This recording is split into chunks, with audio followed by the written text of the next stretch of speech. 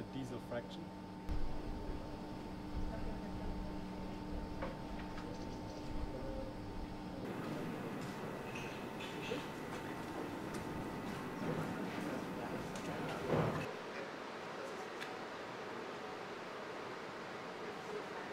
So kerosene is basically hydrocarbons, and it tells it all. It's hydrogen and carbon. So you need the two resources and brings them together in a synthesis gas, and then synthetically produce the hydrocarbon chains out of it.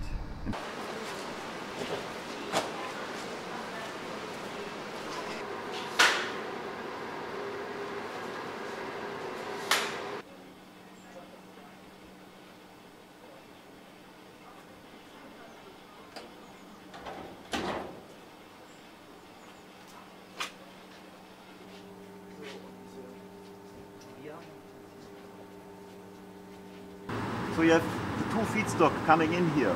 One is carbon dioxide, and on the other hand you have hydrogen, and those two are then here mixed together to a synthesis gas, and out of this is then synthetically formed kerosene in this plant.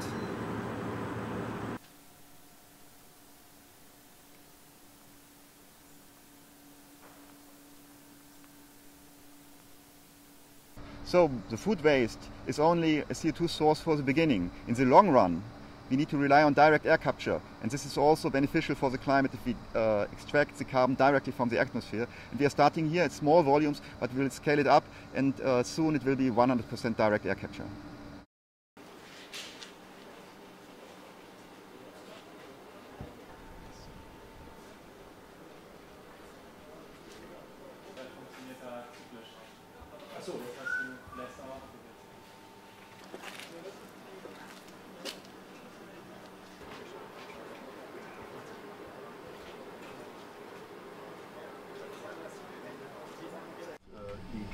Our mission of Ineratech is that we will build our plants all over the world, wherever you have access to cheap electricity, where you can harvest solar, where you can harvest wind. This can be in South Africa, this can be in South America, this can be in the MENA region, this can be in Australia, wherever you can build up renewable energy capacities and store the renewable energy then in these liquid fuels and utilize it in existing infrastructures.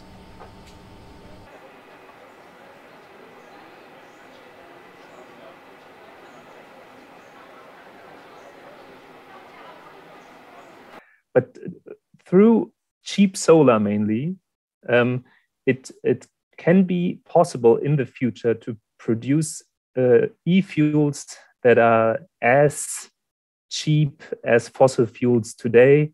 And maybe there is some gap also in the future, which can be bridged with CO2 pricing. So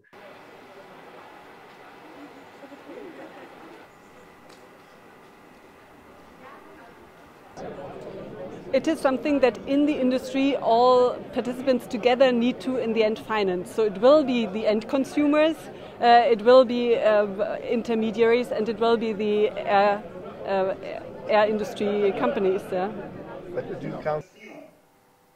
Dann haben wir alle gewonnen. Nicht nur ein Hightech-Land.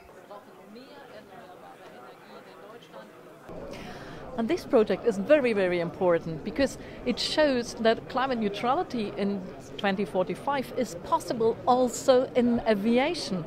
We need the dream of aviation. Still, the people want to fly, and so flying has to be sustainable. And this day today shows that it is possible. We have all the knowledge, we have all the technology we need to make flying sustainable with the e-fuels, with e-kerosene.